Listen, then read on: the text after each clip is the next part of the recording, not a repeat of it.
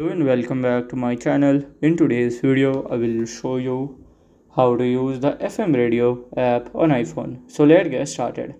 So to use that, you have to follow these easy steps. So first here you have to go, then here you have to open the app FM radio, like you have to do like next radio. Then here you can use headphone. Then here you can just use and then it would be done. So this is how to use the FM radio app on your iPhone. And if you find this video helpful, make sure you like, subscribe and share the video. Thank you for your watching.